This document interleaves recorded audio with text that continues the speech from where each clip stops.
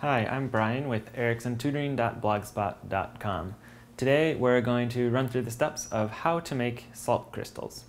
So salt crystals are cool little experiments you can do at home, and the end result, the crystal itself, is pretty fun.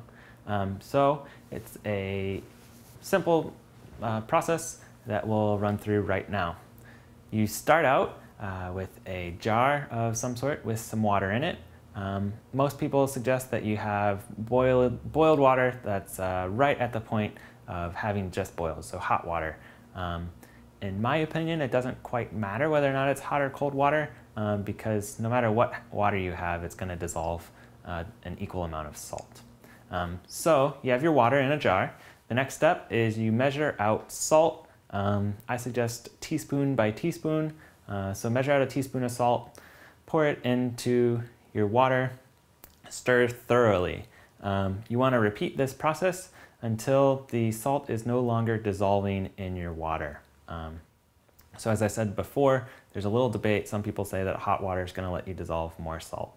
Anyway, so once you've dissolved as much salt as you can into your water, take a paper clip or a ring, something like that, attach it to some string, and suspend it above your jar with a pencil. So I didn't have a paper clip today, so I used a key ring. It's going to work the same. So you then put this into your solution of salt and water and make sure that the paper clip or ring is roughly about a couple of centimeters off of the bottom of your jar. Cover it, let it sit, and now it's time to wait. In about a day, you should have small crystals forming. If you keep track of it and let it continue to grow, it's going to get bigger. Just make sure to switch it into a new jar with new solution if you start to see crystals forming on the sides of the jar, because those are going to compete with your crystal that you're growing.